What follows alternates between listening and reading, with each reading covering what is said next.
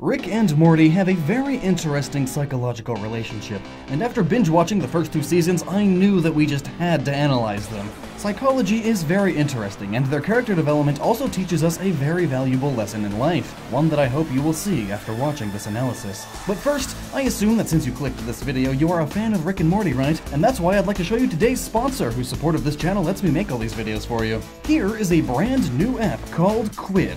It's a new take on digital trading card and sticker collecting, even digital Funko Pops, all right on your phone. From numerous series like Rick and Morty, Bob's Burgers, FNAF, Firefly, Family Guy, Adventure Time, and yes, even Garfield. You can build and showcase your collection and trade with others, and use the stickers as unique emojis in multiple messengers like iMessage and Facebook.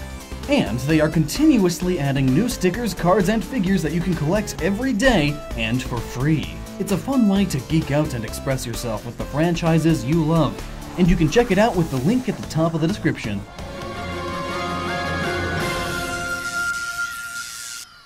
Rick Sanchez is a 60-year-old mad scientist, known for his inventive, though often unpleasant and morally ambiguous personality. Rick is often found traveling to different universes and dimensions to further his scientific studies, though questionable morals have led him to being convicted of, well, everything. He has been known to do the right thing on occasion, but mostly remains a chaotic personality. While we don't know much about Rick's past, what we do know is that he was an absentee father for most of Beth's life. He has been traveling dimensions since at least his college days, and at some point in Rick's life, he knew Morty as an infant. Rick is a complicated mess of many disorders and issues, and it's hard to pinpoint exactly which mental issue he may have. We've seen him suffer from depression, alcoholism, and general psychopathy. He also has a pessimistic, if not nihilistic, worldview. Let's take a look at his supposed depression first. As we discussed in the Psychology of Sans video, the symptoms of depression are as follows: fatigue or loss of energy almost every day, feelings of worthlessness or guilt almost every day, impaired concentration, indecisiveness, insomnia or hypersomnia, markedly diminished interest or pleasure in almost all activities nearly every day, restlessness or feeling slowed down, recurring thoughts of death or suicide, and significant weight loss or gain. While Rick doesn't seem to exhibit as many of these symptoms as Sans did, we can link his behavior to a few, such as his feelings of anger, even over small matters, his disinterest in anything but cold, hard science, and his attempted suicide in the episode Autoerotic Assimilation. Rick chooses, much like real-world sufferers, to hide his pain, and even through his catchphrase in Season 1, Wubba Lubba Dub Dub, Wubba Lubba Dub Dub! Wubba Lubba Dub Dub! Wubba Lubba Dub Dub! Wubba Lubba Dub Dub! Wubba Lubba Dub Dub! Wubba Lubba Dub Dub! He coats the real message with an excited and cheerful tone.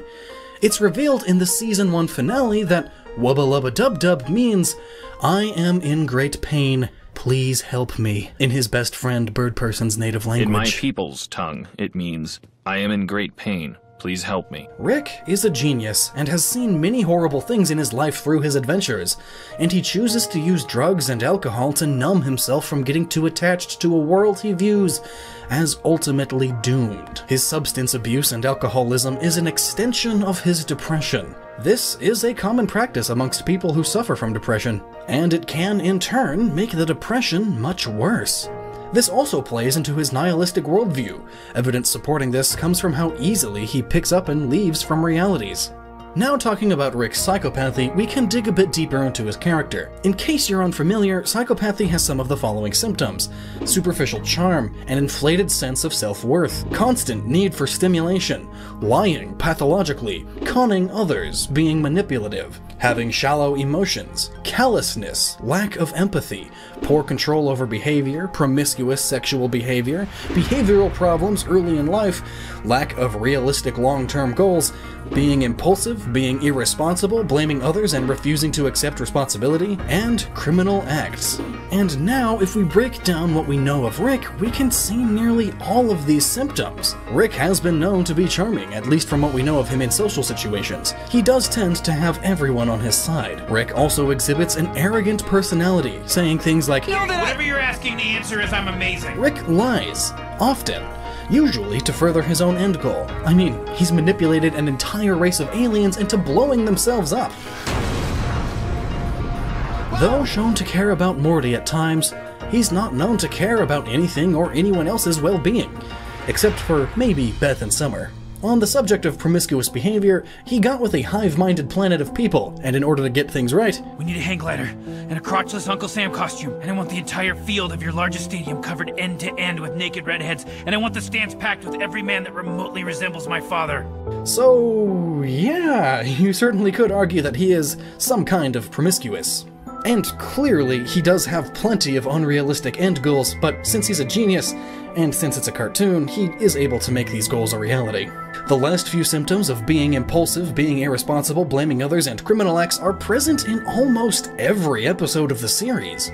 This, in terms of Rick's character design, is a technique used to make his humanity shine through when we happen to get glimpses of it. In the episode Close Rick Counters of the Rick Kind, which introduces the Council of Ricks, we get the most human response from Rick we've ever seen. Rick cries over the thought of losing Morty when having his brain downloaded by Evil Rick. So while Rick is nearing the level of the Joker in terms of psychopathy, even to the point where he does seem to break the fourth wall, Morty, that's my series arc, Morty. If it takes 9 seasons, I want my McNugget tipping sauce. he has a few human tethers to keep his humanity more grounded, such as Morty. Morty is Rick's 14-year-old grandson, who often appears anxious and sometimes unwarrantedly aggressive. For much of this Morty's life, Rick was absent just like he was absent in Beth's life. During the whole of Morty's life, his parents have been reluctantly staying together for the sake of the kids, which of course causes them to constantly have arguments. This kind of child development is very common in these kinds of households, at least according to the findings put forth by the journal Development and Psychopathology. While Morty isn't a person who constantly has violent outbursts, he does exhibit them from time to time, and is known to be more sensitive than the typical person. Morty also has a fairly pronounced stutter. Stutters can be indicators of anxiety and stress. A contributing factor to Morty's anxiety are also the adventures Rick drags him on. For example, in one episode, Morty was the victim of attempted sexual assault, which is shown to cause him some sort of trauma, as it would anyone in the same situation. He was made to bury his own body at one point, and even been made to kill a friend for the greater good. All sorts of traumatic events. Oftentimes, Rick doesn't care what danger Morty is in. As stated before, Rick has shown some worry and care for Morty, as evidenced by the sacrifice made by 1/64th of Rick's split timelines when he gave Morty his collar. However, even from the intro of the series, we see Rick leave a Morty behind. Morty has been with Rick through drunken stupors, and even while a drunken Rick is driving his ship, Morty also regresses his frustrations with the way his grandfather does things. This eventually leads to Morty having a violent outburst in the episode Look Who's Purging Now, where Morty murders people during a purge event. Morty is an impressionable young teen, and we can see a bit of Rick come out in him from time to time. You know, outside the fact that they're voiced by the same person. This has caused tension between him and his dad, Jerry, who wants Morty to be a normal kid. And this furthers a tension with Jerry and Beth because Beth wants her father in her family's life. It's a cycle that ends up frustrating Morty even more. At the same time, we see Morty developing the same worldview that Rick has. It shows itself in Ricksty Minutes when Morty says, Well, Summer, maybe people that create things aren't concerned with your delicate sensibilities, you know? Maybe the species that communicate with each other through the filter of your comfort are less evolved than the ones that just communicate. Maybe your problems are your own to deal with, and maybe the public giving a shit about your feelings is a one-way ticket to extinction! Though he says this in a much more inspirational context, it still echoes Rick's nihilistic view. While Rick and Morty are family, they have more of a friendship than what you would see in most relationships as theirs. It's hard to pinpoint, but you could argue that they have a symbiosis psychologically. Physically, we know that's the case, since Mortys are considered camouflage by Ricks. In the sense of their psychological relationship, there are arguments that are detrimental to Morty. But on the other side, Morty has shown some increase in confidence because of it. So perhaps, while the relationship we see is making Morty uncomfortable in the short term, Rick is preparing him for the real world, and making him braver by making him face his fears. While at the same time, Rick does use his berating to keep Morty humble, because as he says, A cocky Morty can lead to some big problems. so it can still be argued that this relationship is still out of Rick's own needs. Rick and Morty are a very big gray area of moral and psychological concepts, but that's part of the charm. And while we see Rick represent the worst of humanity at times, he also represents the best on occasion, mostly due to Morty's sense of reason. Morty is stuck in the middle. He has more humanity than Rick, but often gets pushed to the side by Rick. Morty is the innocence that Rick no longer has, while Rick represents the cynical worldview attributed to adulthood. While they are, in a sense, opposites, what Rick and Morty represent as a duo is the ability to balance each other and not become someone who is completely naive or someone who just sees no good in the world. Much like the relationship of Rick and Morty, the challenge of us as humans is to balance our innocence with our cynicism. To be prepared for the real world and life as adults, but not completely lose our humanity we naturally have as children. Life is a balance, and balance is beautiful. Thank you so much for watching, and if you liked this video and want more videos about psychology or even just about cartoons, then let me know down below. And please remember to check out Quid using the link at the top of the description. And until next time, never stop using your noggin.